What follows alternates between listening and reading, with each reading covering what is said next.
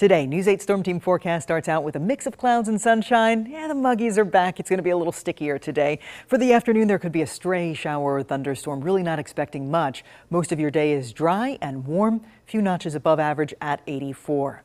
Tonight, the sky clears out. That'll still be a bit on the muggy side tonight, 64 to 68. And tomorrow, we have high temperatures in the low to mid 80s, a mix of clouds and sunshine, a stray shower or thunderstorm once again. So rain chances today, tomorrow will be limited. Better chance Wednesday into Thursday. Right now in Lebanon, look at that sky. Beautiful this morning, already lit up at 62 in Lebanon, 66 in Lancaster. Any showers that we had overnight are now long gone off to our east. So we're starting off on a dry note with some clouds around, and the stickies are back. There's your dew points in the 60s this morning. So our weather and health check today, moderate levels of pollen, that is oak and grass pollen today. Our mold spores are high, air quality is good. UV index, a burn time of about 30 minutes this afternoon.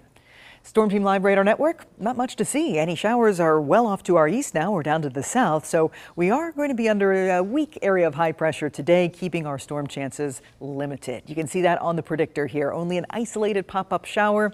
Most of your day is dry. We see clearing by evening. High pressure sits overhead tonight. And then tomorrow we get more of the southerly wind on the backside of the high, helping to increase temperatures and humidity levels. There's your isolated storm chances tomorrow. Really not much to see.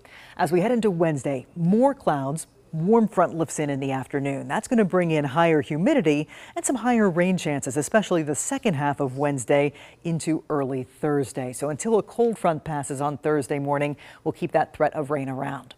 Here's your rain chances next few days. It's going to be isolated today and tomorrow with some scattered stuff coming in Wednesday into early Thursday.